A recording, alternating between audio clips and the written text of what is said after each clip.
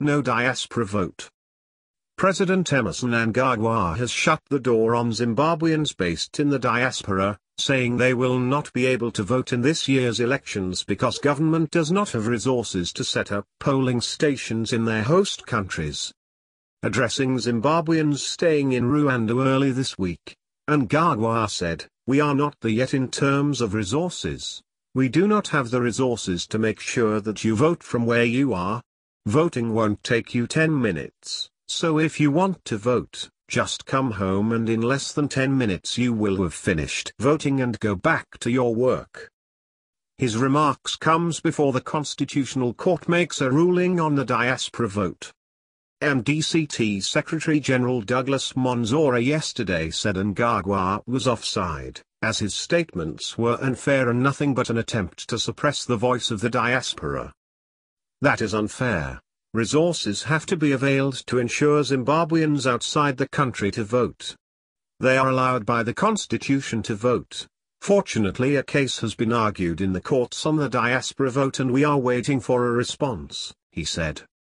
Monzora said Mnangagwa had made a legal blunder commenting on a matter before the courts as head of state.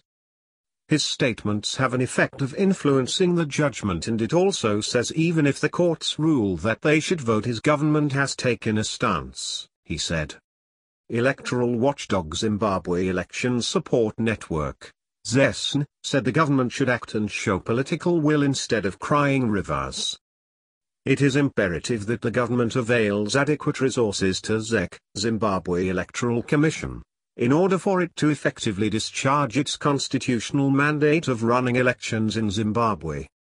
Political will must also be demonstrated in establishing mechanisms to extend the right to vote to segments of Zimbabwean citizens in the diaspora, those in prisons and hospitals, to ensure inclusion of all eligible citizens in electoral processes. Other countries such as Kenya, Mozambique and South Africa have made great strides in ensuring that those living in the diaspora are given an opportunity to participate in electoral processes, ZESN said. The Elections Resources Center said, the credibility of the 2018 will be partially based on issues of enfranchisement. Dismissing the issue of the diaspora vote, which already exists by the way, through postal voting by officials on government business outside there, flies in the face of assertions of full support for credible, free and fair elections. How can our elections be fair if there is segregation in allocating the right to vote?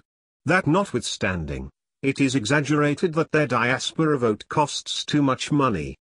There are versions of diaspora like the currently existing one, which is voting by post, which does not require extensive resources.